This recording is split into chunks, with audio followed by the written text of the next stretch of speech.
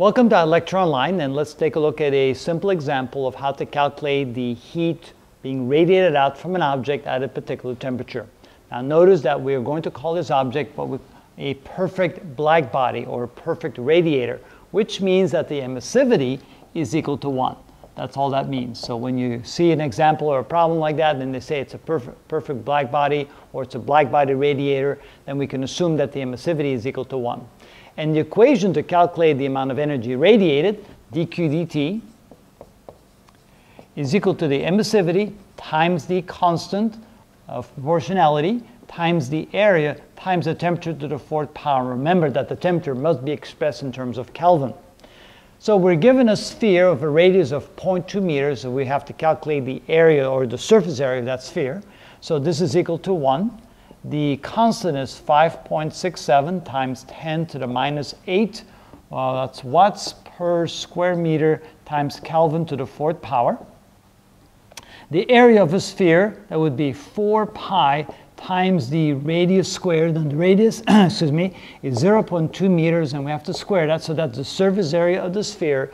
And now we have to indicate the temperature in Kelvin. Of course, 100 degrees centigrade is the same as 373 Kelvin, which has to go in here. So that's equal to 373 Kelvin to the fourth power. And now with a calculator, we can figure out the amount of heat radiated by that sphere.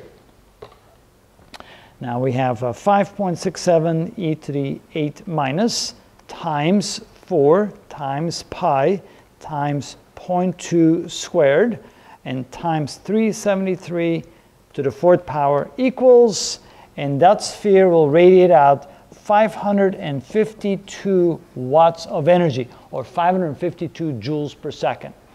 Now, if the emissivity is lower, of course, this number will drop proportionally, but if emissivity is equal to 1, it's 552 watts. Now, another thing we didn't consider is that there is an outside influence. Of course, radiation will be radiating away from the object at this rate. That's definitely true. But at the same time, we expect radiation to be coming towards the object from the outside. And now we have not yet calculated that.